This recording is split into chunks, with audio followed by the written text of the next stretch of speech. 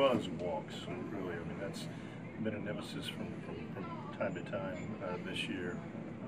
8 walks, 1 intentional, but really it's the freebies that showed up again tonight that got us in trouble, caused us some trouble.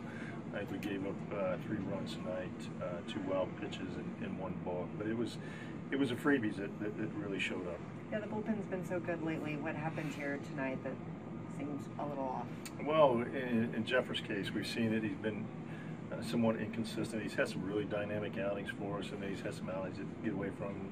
He gets out of his delivery, gets the fastball. He seems to not be able to get in the strike zone, and the curveball is a ball out of the hand. The hitters don't offer at it. When he stays in line down the mound, he's really dynamic with the fastball, and the breaking ball is a swing and miss pitch. But tonight, he seemed to leak a little bit in his delivery. He couldn't seem to get it back in play. But the offense has been consistent yet again, put up a lot of runs. What did you see from that side? Well, yeah, I thought our offense played well tonight.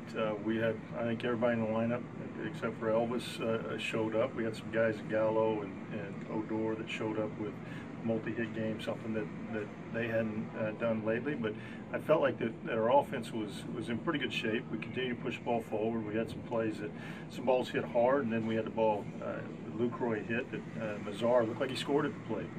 Replay obviously didn't show something different. Looked like a very close play. Would have been extended an inning for us, but he was out at the plate. But I felt like that our guys swung the bat well.